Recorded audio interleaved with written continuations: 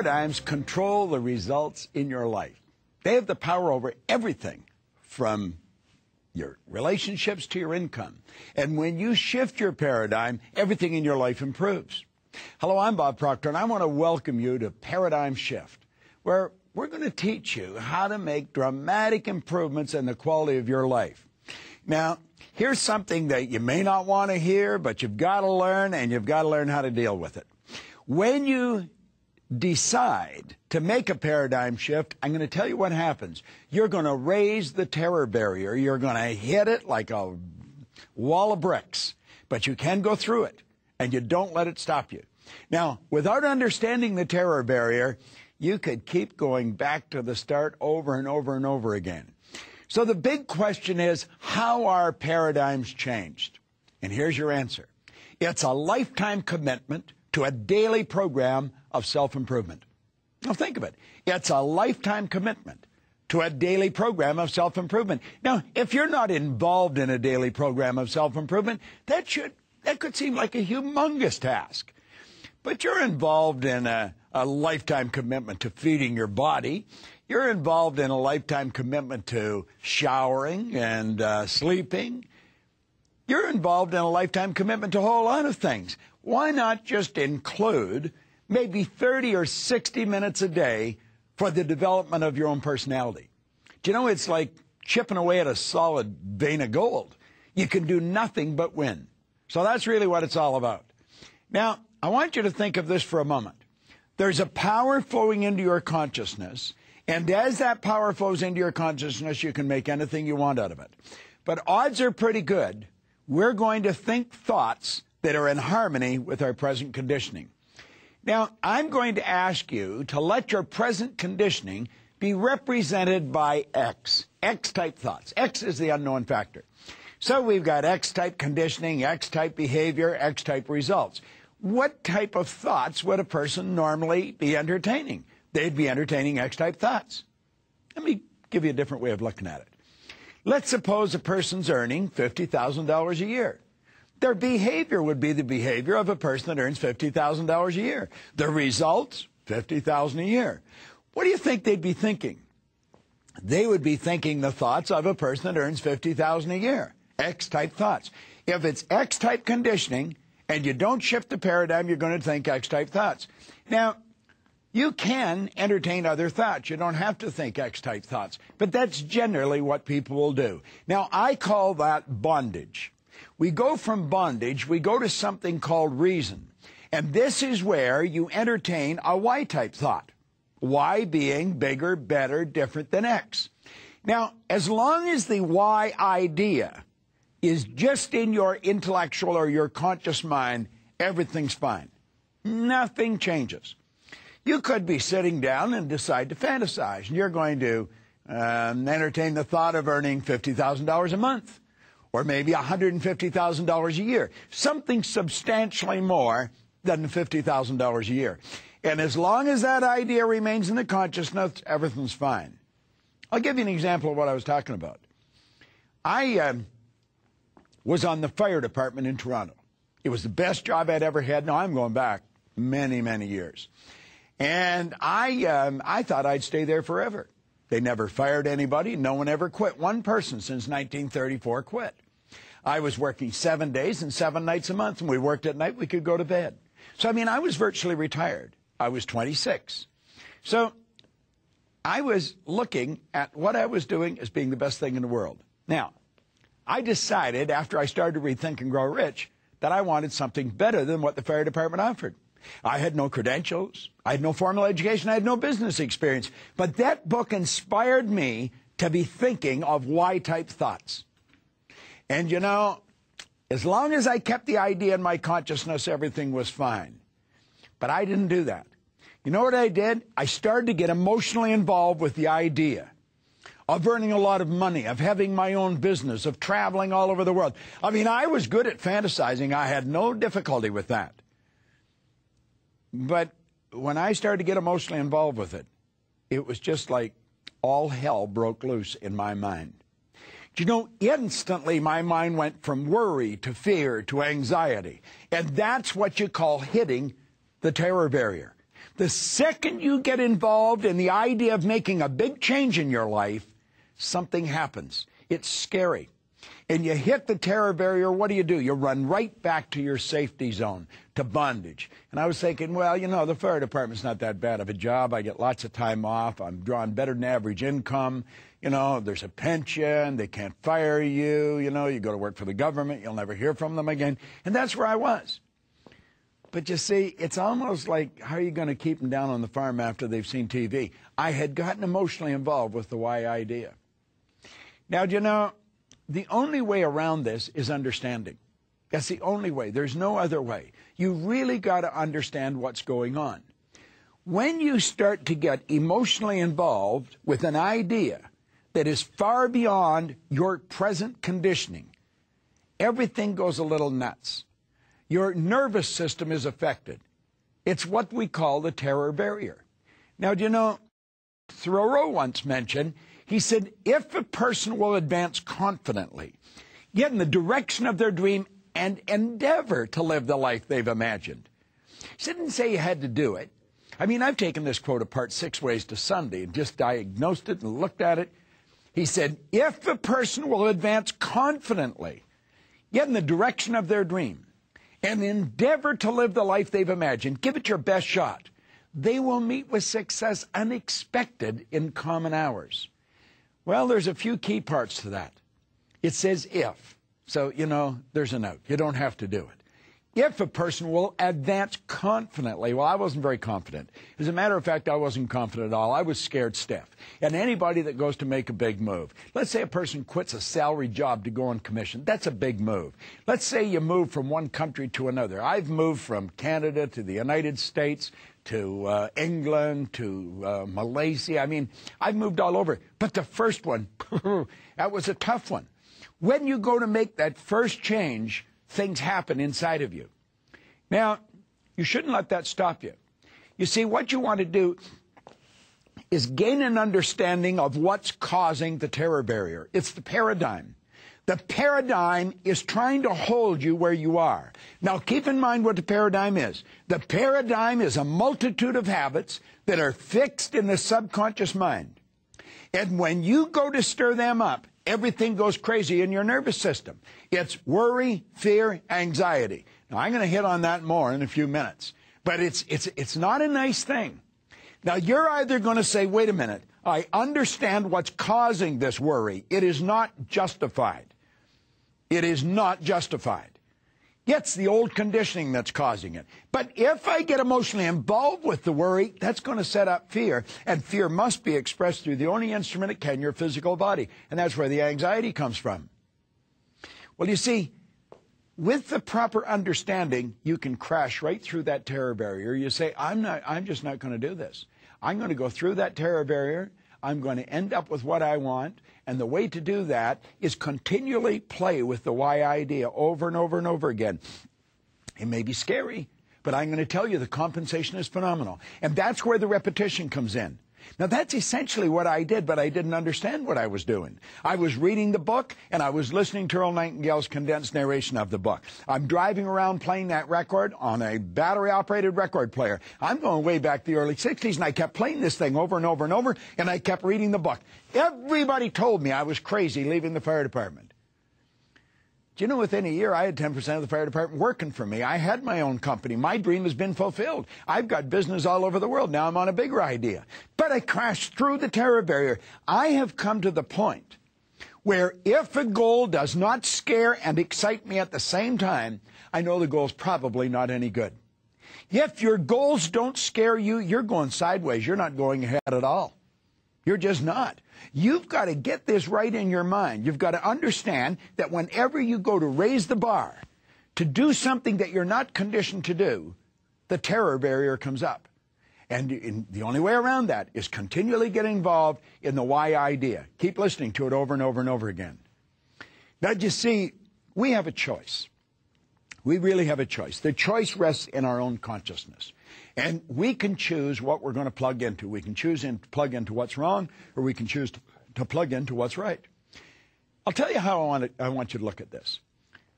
You've got the drawing of the mind and the body, the circle. The top half is the conscious mind. I want you to visualize a plus sign on one side of your mind and a negative sign on the other side. That's the negative and the positive.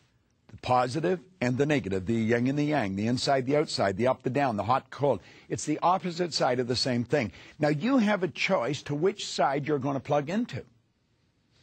If you are living in an ignorant state, I can guarantee you, when this power flows into your consciousness, the paradigm will take over and you'll start to worry and doubt. Now, above the negative sign, I want you to put the word ignorance. Above the positive sign, put the word knowledge. See, it's knowledge that's going to get you to where you want to go. And the only way to get to the knowledge is to study. There's no other way.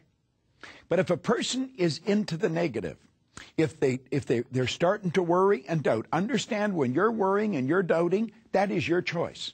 You have chosen to look at the downside of a situation. It's like the front and the back of something. Both sides are there. You can say, but it's real. It's there. Look at it. And you're right. It is real. You can justify why you should look at it. But that isn't going to do you any good. It's going to take you in the wrong direction. When you consciously get involved in a negative idea and you internalize that idea, you add emotion to it, you set up the only emotion you can, which is fear. Now, fear must be expressed through the only instrument it can be expressed through, your physical body. You see, the body is the instrument of the mind, and that fear is expressed on a physical level as anxiety.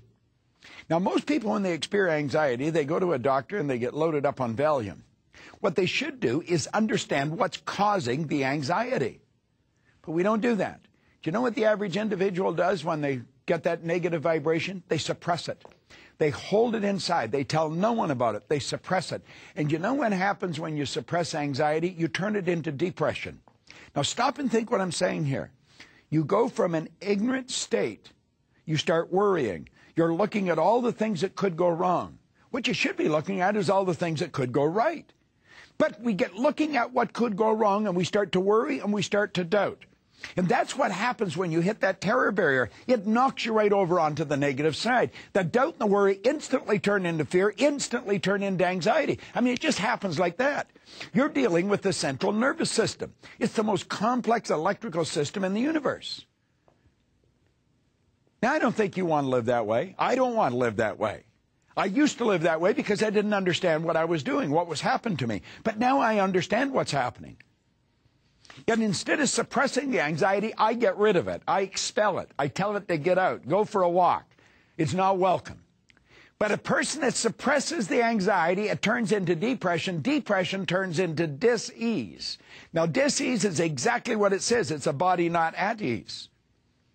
And that person's body starts to disintegrate. Now, that is a very, very negative track a person's on. It's important that you understand this. Now, what's the answer? Faith based on understanding is the key to success. Faith based on understanding. Now, blind faith isn't worth much. People say, oh, blind faith. No, blind faith isn't worth much. First time you hit a terror barrier, the faith is gone. You know, there's a cute little story about the guy that's going to walk across the gorge in Niagara. I live real close to Niagara, so I'm very familiar with this. But the rapids are treacherous. I mean, they're just terrible. Well, he put a wire right across the gorge, and he's going to walk across a high wire. So he's up there on his stick, and there's people all over the place, and they're watching. They're saying, go for it, you know. This guy's walking on a wire. He's got a big balancing beam. And then he puts that down, he puts a wheelbarrow up on it, and he looks at this guy and says, you think I can make it? The guy says, sure you can make it. He said, get in the barrel. See, he didn't really believe it at all. You know, blind faith. Faith based on understanding. When we understand how our mind functions, when we understand what the paradigm's doing, when we understand that the paradigm is conditioning, it's in every cell of our being, and it flips us right over onto the negative, you know, we're sunk if we don't understand that. But when you do understand it, it's the key to freedom. It really is the key to freedom. Now think, I keep talking about this. There's a power flowing to and through. I want you to visualize an enormous funnel coming right into the top of your head. And there's an energy flowing right into your consciousness.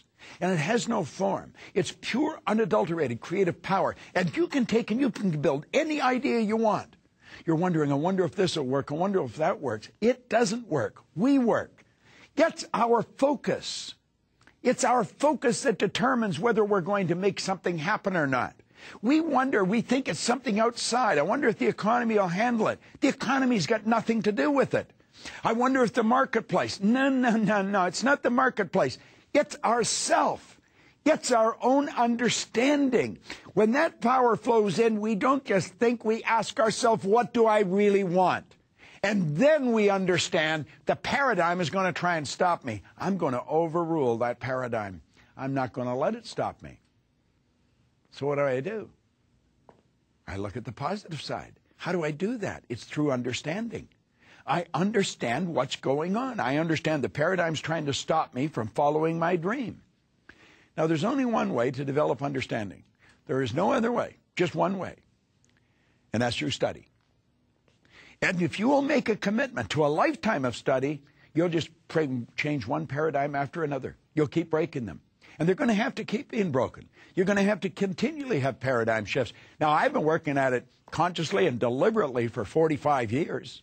And I know if I go for another 45 years, and I certainly hope I do, I'm going to continue to break the paradigms. I'm not going to let them control me. I absolutely refuse to. You see, we want to look at how it's going to happen. We want to understand there's laws. We want to understand that God gave us the ability to make choices. We want to know that we can consciously and deliberately choose to move in harmony with the law. And when we do, our whole world begins to change. See, understanding leads to something that everybody needs and very few people have. Understanding leads to faith. Now, faith based on understanding is what moves mountains. And it will move any mountain. It'll change your life. It'll make your life be everything it's supposed to be. Now, when the faith is expressed, remember we said the doubt and the worry causes fear, and the fear causes anxiety. The anxiety is the fear being expressed. Whatever's impressed must be expressed. Well, when you impress understanding upon the subconscious, you develop an emotional state called faith. There's a feeling of strength inside you. You know that you're working with an infinite power that operates in an orderly manner. And so you move into a state of vibration called well-being. Well-being. Now, remember we said the anxiety, its polar opposite, was suppressed? Well-being's not suppressed. Well-being's expressed. Have you ever gone up to anybody and said, hi, how are you? And they look around and say, I'm really excited. People don't do that. When they're in a good vibration, you see it. You see it in their actions. You see it the way they walk, the way they talk, the way they meet and greet people. There's something about them that you're attracted to. See, well-being's expressed. And that expression leads to acceleration. It picks up speed. Good things start to happen. It starts to get better. It starts to pick up speed. And do you know what else happens? You start to attract things to you. You attract good things to you. And you know why? Because you're at ease. You are at ease. Now think about this for a moment. You're at ease. You have consciously and deliberately put every cell in your body into a relaxed state. I'll give you a good exercise. I have a friend of mine he was pretty uptight a little while ago. And I said, you want to know what you should do? You should get the book, As a Man Thinketh. I mentioned on another series, if you go to asamanthinketh.net, you can download it. It won't cost you a dime. It's a phenomenal book. It's probably one of the best books I have ever read. And the last chapter is on serenity. Let me tell you how it starts. It says, calmness of mind is one of the beautiful jewels of wisdom. It is a result of long and patient effort in self-control. See, that's what we're doing. Self-control. What's the polar opposite? Paradigm control. Calmness of mind is one of the beautiful jewels of wisdom. It's the result of long and patient effort in self-control. You know, there was an old ball guy, Branch Rickey. He was with the Brooklyn Dodgers. Now, I'm going back 100 years. But he was really one of the ball guys of his day. He said he didn't care how far a guy could throw a ball or how accurate. He didn't care how far he could hit it. He didn't care how fast he could run. He didn't care how well he could catch it. If he wasn't as loose as ashes, he wouldn't hire him. Totally relaxed. Have you ever watched the runners when they're getting down to, getting ready to run? They loosen their body. Totally relaxed. Do you know, when you're relaxed, all the chakras are open, the energy's flowing freely through you, you are in the vibration that you should be in to really make things happen in a big way. We're talking about using our creative powers. In another part of this series, I talked about our higher faculties, our mental faculties, our creative faculties, our mental muscles. If we really want to use them, we're going to have to be relaxed. Now, do you know when you're relaxed? When you're in charge of yourself. It's one of the beautiful jewels of wisdom. It's one of the long and patience efforts, or the result of long and patience effort in self-control. That's what this series is about. That's what paradigm shift is all about. It's about self-control. It's about you being in charge of you. You're at ease. Practice relaxing. At any rate, I told this friend of mine to take the last chapter in As a Man Thinketh, the little book, and write it out, handwrite it, and carry it in his pocket and read it. Do you know, on 2 or 3 occasions I've been with him, there's been somebody else that needed the same prescription, and I've told them, and he's taken it out of his pocket and handed it to them. Here, he says, you can have this, I'll go and do it again. Because he can see value in doing it, writing it over and over and over again. He's got that whole chapter. There's only 4 pages. He's got it memorized. And you know something? He's become a different human being. He really has. He is at ease. I don't see him uptight anymore. He's in a great vibration. Now, you see, when you're at ease, there's no disintegration. It's creation. And that's really what you want to do. You want to create the life that you want to create. So what is our choice? Our choice is that we can go through life in an ignorant state, worry and doubt. Let that lead to fear, which leads to anxiety, which leads to suppressing it, which turns into depression, dis-ease, and disintegration. Or we can go on the other side. We can study. We can make a commitment that we're going to study. Remember how I talk about the changing of paradigms is through repetition. It's the repetition of the information. When you get information like this, you want to study it over and over and over again. That's where understanding comes from. You understand the laws. Do you understand the laws of your being? Do you understand what they are? Do you understand how they function? Do you understand that there is a science to getting rich? Do you understand that health and happiness and wealth are normal, natural states for you to live in? This isn't a game we're playing. This is a life we're living. It's so important that we get this right.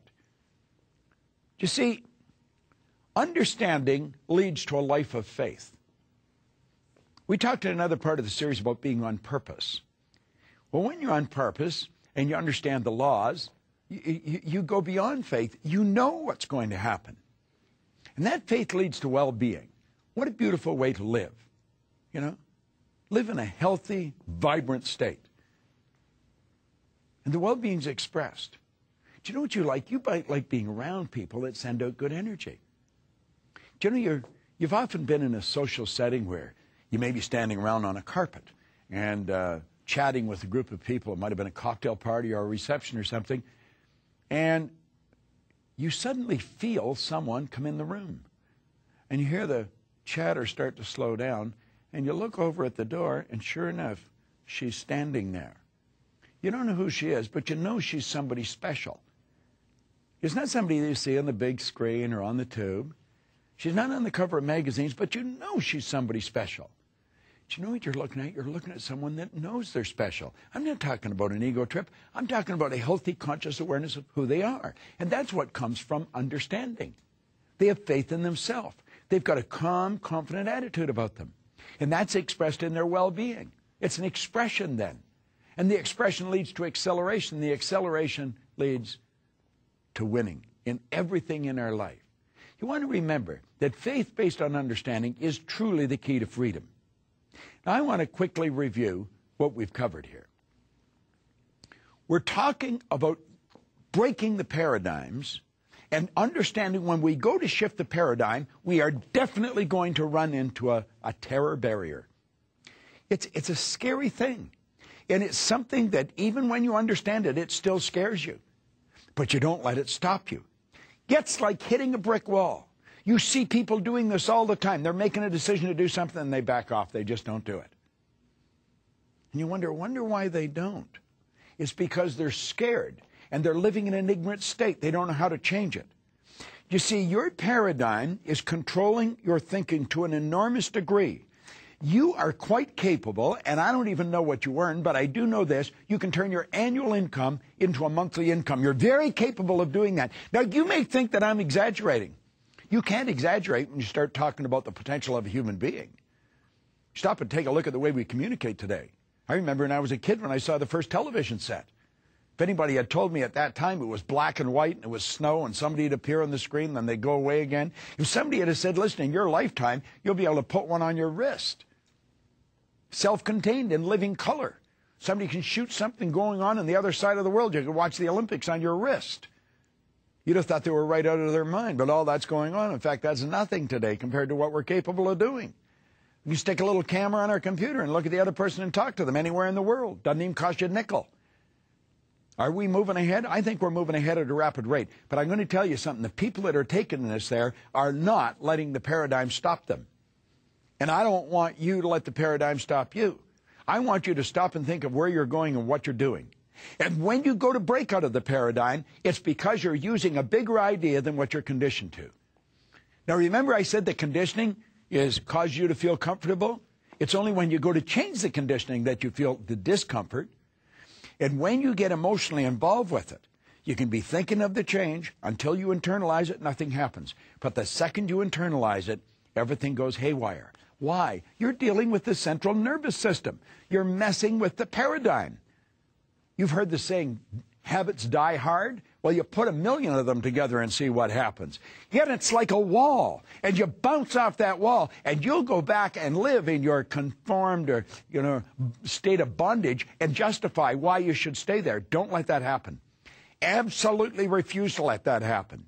If you've got an inspiration to move, to quit your job, to start a business, whatever you want to do, step out and do it.